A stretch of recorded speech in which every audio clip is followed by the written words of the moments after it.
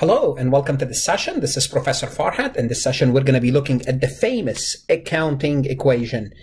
I'm going to cover the accounting equation as you would cover it in a financial accounting or introductory course. So you don't need any prior background. I'm going to go ahead and break the accounting equation for you. And hopefully by the time you are done, you'll be good to go. This topic also could be used if you're studying for your CPA exam. This is basically basic. You need to know this if you're studying for your exam.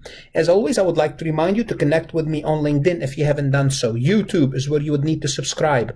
I have 1,600 plus accounting, auditing, finance, and tax lectures. I don't only cover financial accounting, I cover all these courses as well. Please like this recording if you like it. Share it with others.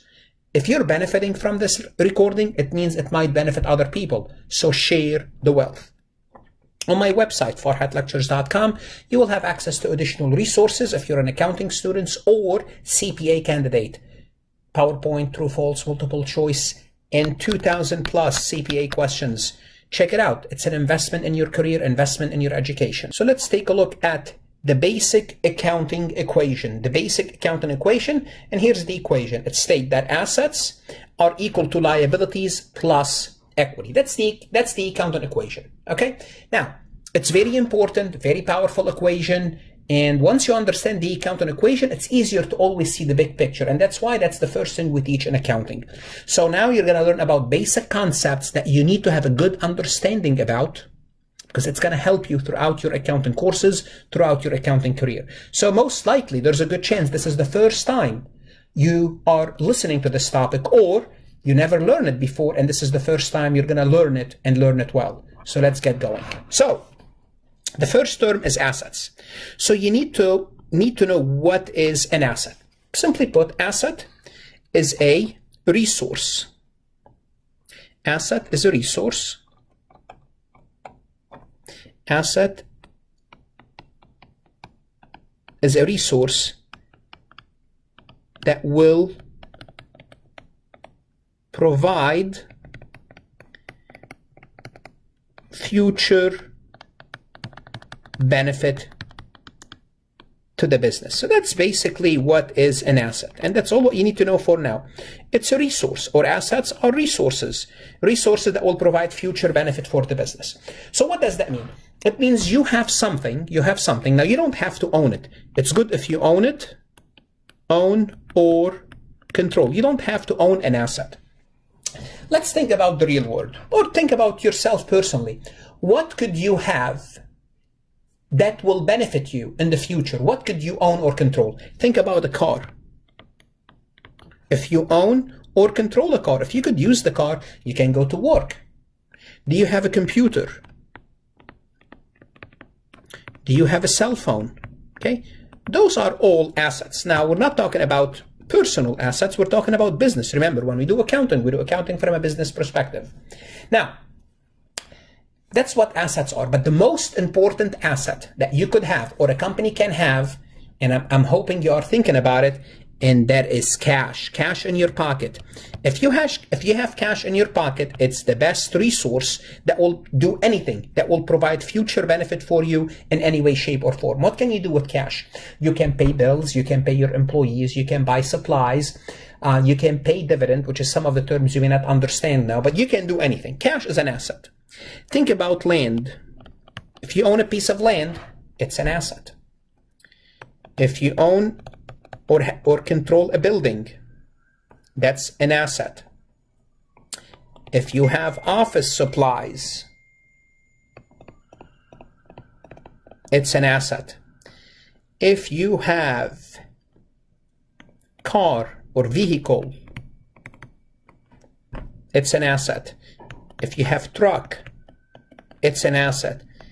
If you have a machinery, it's an asset. So notice all these that I named: cash, land, building, office supplies, truck, machinery, vehicle, car, all these items, they fit the definition of providing future benefit. You can use them in the business to get benefit. So that's basically what an asset is in a nutshell. And that's all what you need to know for now.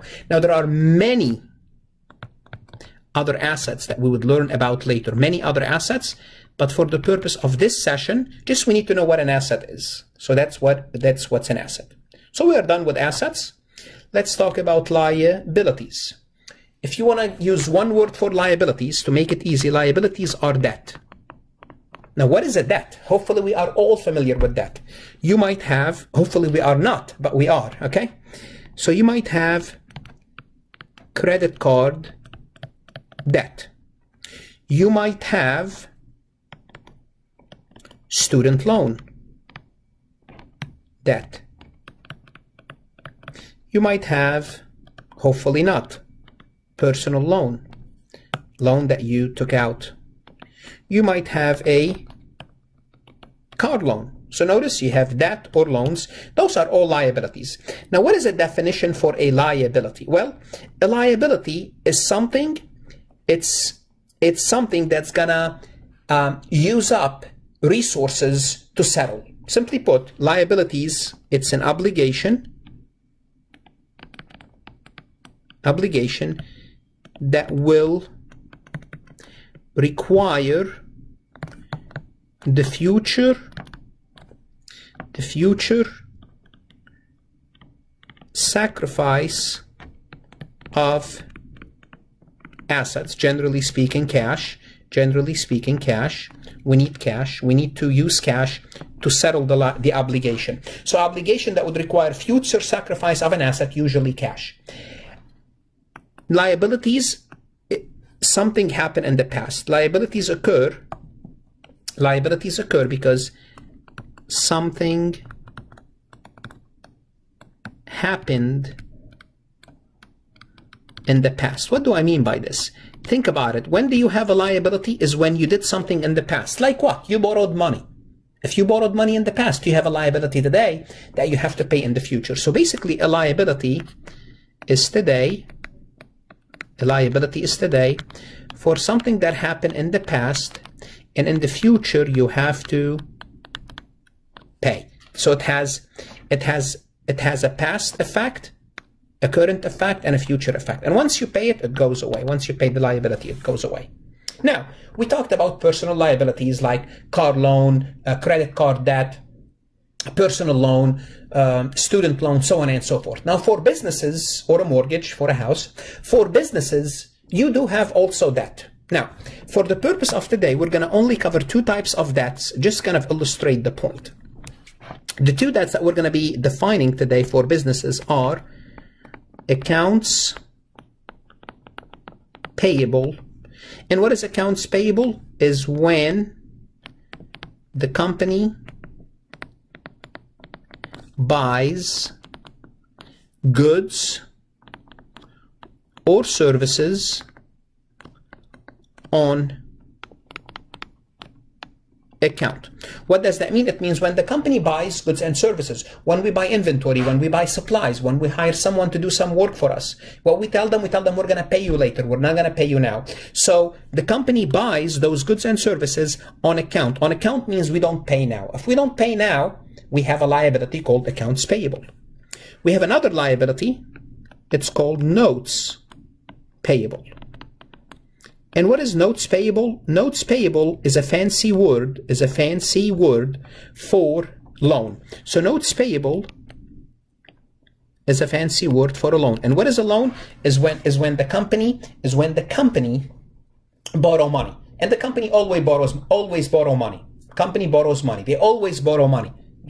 Most companies, as far as I know, it's borrowing money is part of doing business. So those are two liabilities. Okay, that's what a liability is. Now we know what a liability is. We know what assets are. Let's see if we can determine what is an equity. So let's use some numbers to start to kind of explain equity here. Let's assume as a company, I have 200,000 worth of assets. So I have 200,000 worth of assets. And we know what assets are. We have all sorts of assets. And we have 200,000 worth of those, a list of many things. And we happen to have 80,000 of liabilities. We have 80,000 of liabilities. Now, can you complete this accounting equation? If I told you we have assets of 200, liabilities of 80, well, I can kind of find out my equity is 120. Why? Because if assets equal to liabilities and equity, you're telling me I have 80,000 of liabilities, therefore I can fairly assume my equity should be 120. Now let's rearrange this formula and make a little bit more sense of this equation. Another way to look at the equation is to say equity equal to assets minus liabilities. That's what equity equal to. If I rearrange the formula, simply put, if I say my equity is 120 equal to assets of 200,000 minus 80,000 of liabilities, all is fine and dandy. That's what equity is. So what does that mean? Well, another way to look at equity, we can call equity net assets. We can call equity on a personal level net worth. We can call equity residual value. All these words can be used for equity. Net asset means the difference between asset and your liabilities. Net worth means after you liquidate your asset and pay off your liabilities, you are left with 120. Residual value is what's left after you pay off your liabilities. Those are three words for equity, but that doesn't help us. So what is equity really? Well, equity is what's left in the company, the value of the company after you pay off your liabilities. The question becomes, we know how we can obtain assets, or we know how to obtain assets, how to obtain liabilities. If we borrow money, we have assets and liabilities. But what affects equity? So think about it, what can increase my net asset? What can increase my net worth? What can increase my residual value? What can increase my equity? Oh, well, let's think about it. There are four things that you need to be aware of. Four things you need to be familiar with. Four things we need to be familiar with. Those four, two of those four will increase equity. Okay? And two of them, they would reduce equity. So we need to know about the account that increases equity and the account that reduces equity. So now we are working only with equity. We're only working with this part of the equation. What are those two things that increase equity and the two things that reduce equity? Well, think about it for a moment. If you want to increase your net worth, if you want to have more assets than liabilities, what would you do? Well, I need to get more assets without increasing my liabilities. What can I do? How can I get more assets? Well, guess what? If I get a second job or a better job, or if I can generate more income for myself, I can increase my assets without increasing my liabilities. So what do we call this? We call this a new term called revenues. What is a revenue? A revenue is what the company does to generate more assets. Each company does something different. For example, your university where you are attending generate income by tuition. So they charge you tuition and that's their revenue. If you go on Amazon.com and you buy, that's sales for Amazon. If you go to your local shop and you buy something from your local shop, that's sales revenue for your local shop. If you are, let's assume you are an engineer and someone hires you, then they pay you. That's your revenue, engineering revenue. So each individual, they'll have a different type of revenue. So revenue is what the company does to generate assets. What does on a day-to-day basis, like that's what they do for a living. Basically what the company does for a living. So revenues increase equity. Now, that's good. So revenues are good. So let's look at something that decreases equity. What could decrease equity? Well, think about it. If you have a business, you're going to generate revenues. But as you're generating revenues, you're going to have to incur expenses. Well, what are expenses? Well, expenses reduces equity. Expenses reduces equity. Revenues increases equity. So what are expenses? Expenses is the cost to run your business. Cost to run your business. So no company can generate revenues without incurring expenses. It'll be great. It will be excellent. It will be excellent if I can just generate revenues without incurring expenses. For example, when I teach at the university, I have to drive my car over there. So yes, I am generating revenue, but I also have to pay for gasoline. I have to pay for parking. I have to pay for other expenditure. So those are expenses. For example, a company might have to pay for their utilities. They have to pay for their cell phone. They have to pay for the internet service. They have to pay for insurance. They have to pay for rent. So what is an expense? It's the cost to run the business. So that's the second item that affect equity. And it's kind of, think of it as the opposite of revenue. Now here's what we need to know about revenues and expenses. We have a formula that says if we take our revenues minus our expenses, it's going to give us the difference between those. It's going to give us net income, or net loss for that matter, net income. So that's the first thing I want you to learn, or loss. Simply put, if we have revenues of 80,000, expenses of 30,000, we have a net income of 50,000. And that's what net income is. Okay, net income is the difference between revenues and expenses.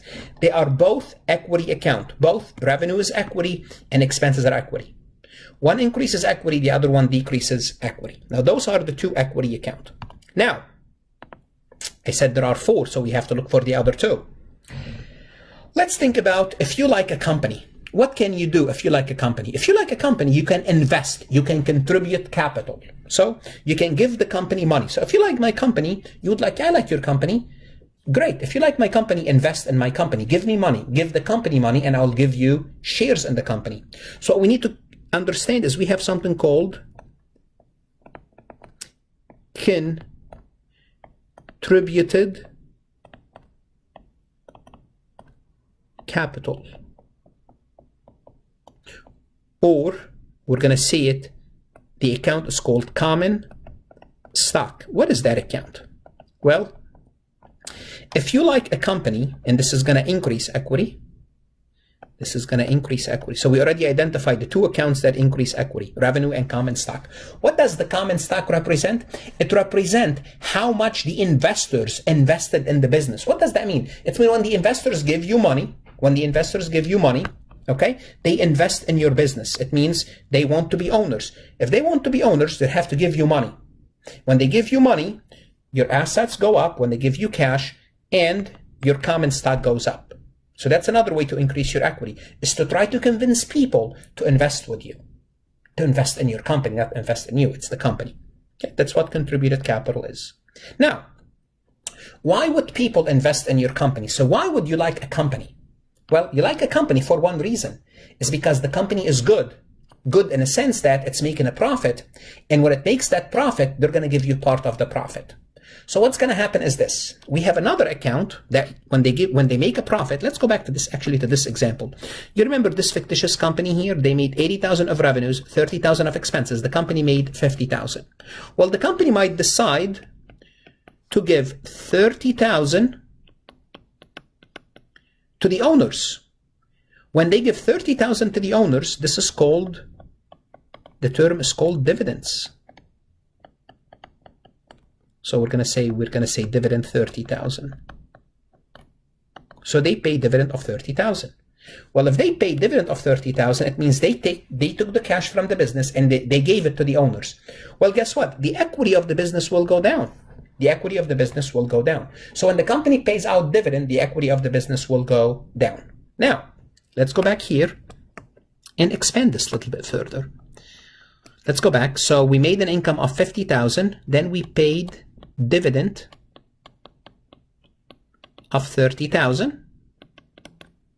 We paid dividend of 30,000. No reason why I'm putting in parentheses.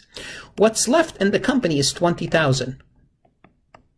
Well, what's left after we pay out the dividend is called retained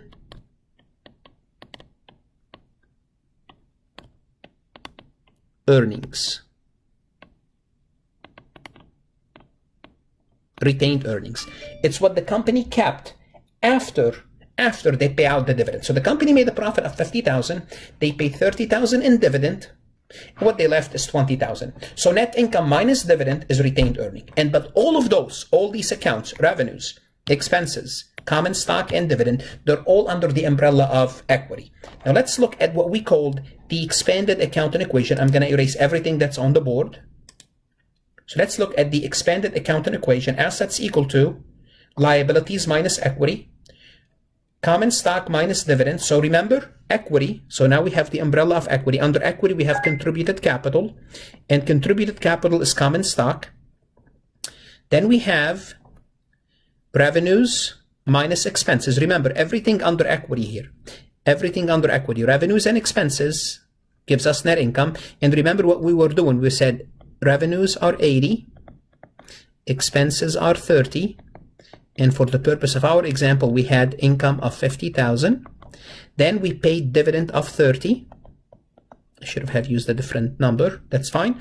And what happened after we pay out the dividend, retained earning is 20. So notice, dividend, revenue, and expenses, they are all retained earnings account. Then we have common stock. So simply put, all in all, equity is composed of contributed capital, 1, retained earnings, 2. Now, retained earnings can be broken down further into revenues minus expenses, which is net income minus dividend, equal to retained earnings.